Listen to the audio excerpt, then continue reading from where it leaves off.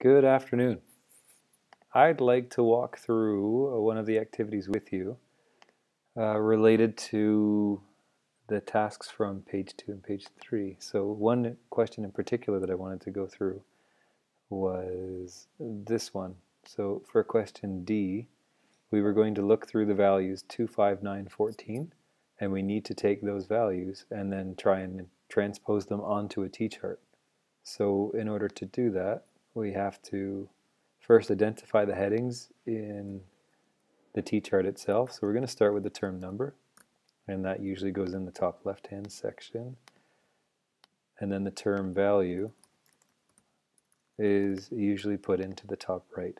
Now, as you recognize those values, in graphing, you may also identify that the term number in this case would be identified as the x, and the term value would be shown as the y. So in the numbers itself, we're looking at 2, 5, 9, 14. That means that the values on the y side should be 2, 5, 9, and then 14.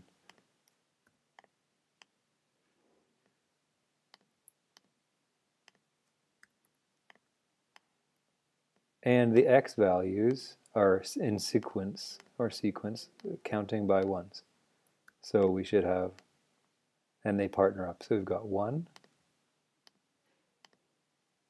2,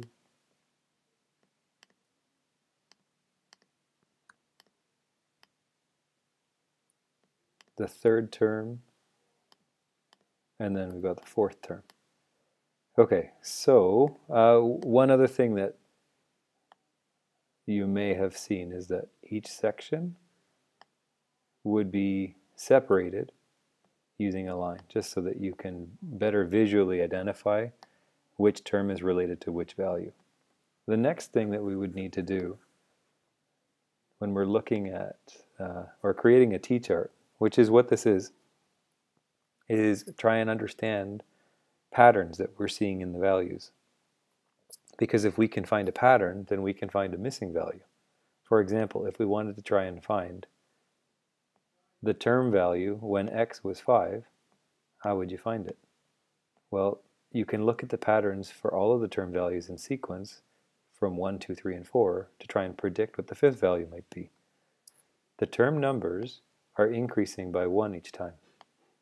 You can see that pretty easily because it's counting 1, 2, 3, 4. So 5 would be the next one in sequence. That means the term values, as they are changing, we can inspect their common difference. That's an important term. Common difference. We can inspect their common difference, which is how much they're changing by each time. And this one, for the first comparison between term value 1 and our term numbers value, number 1, its value, and then term number 2's value, we're looking at the difference between 2 and 5, and it seems to be increasing by 3. Is there the same common difference between the term value for term number 2 and term number 3? 5 becomes 9. The common difference is not common after all. It's not common, so we can't quite call that the common difference. However, we can call it a difference or a change over time. So we only use that term common difference when the values are in common, meaning if it was increasing by 3 or increasing by the same number each time. But in this case, it's not. But we might be able to find another pattern that could help us. When we go from the first value to the second value, we're increasing by 3. When we go from the second value to the third value, we're increasing by 4. That means the increase here is increasing by 1 each time. Now, when we move from the term number 3, we look at the value, it's 9, and we go from that value to the next one, it's increasing, so the term number 4's value is 14. So now the increase is by 5. So you'll see that we've looked at the first pattern when we're comparing the values. They seem to be increasing by 1 each time. But if we compare the patterns that we've seen, we can identify that that's each of the values is increasing by 1 each time. That means that when we're trying to find, using the patterns, when we're trying to find the value for the 5th term, we would expect that the value of the 4th term would be increased by 6. Why? Well, because 6 is 1 more than 5, and that follows our second stage of the pattern that we've identified on the screen.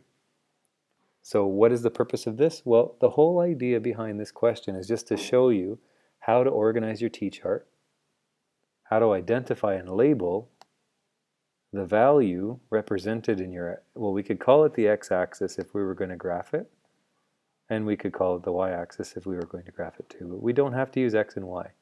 We can use, if we're looking at a situation that's related to real life, we can identify the term number related to a value or a term included in the problem.